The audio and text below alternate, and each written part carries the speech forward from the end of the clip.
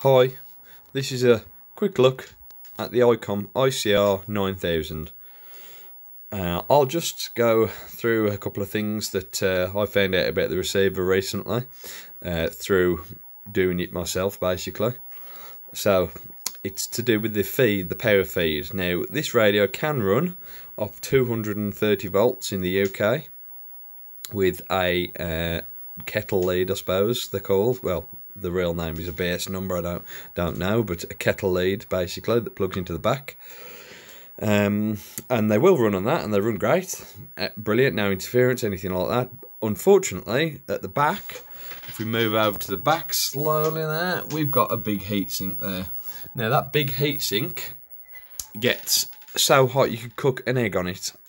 So, although it does the job perfectly, I'm sure it's made to dissipate the heat and designed well.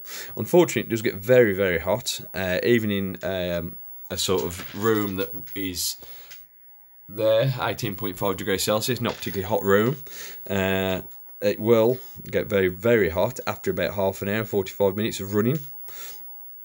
What I will say is, if you run it on 12 volts, 13.8 volts.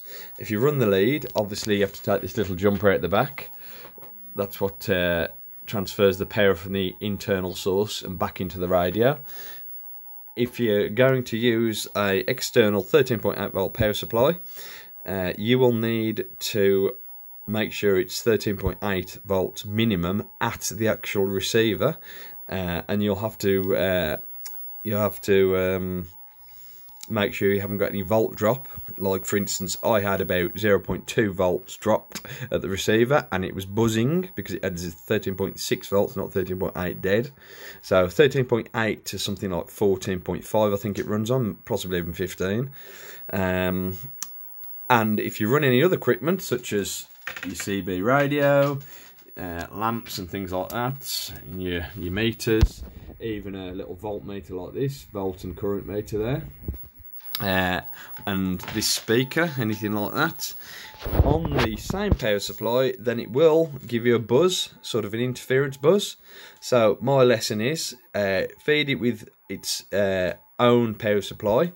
You want 1 to 3 amps, I should imagine, not very current thirster.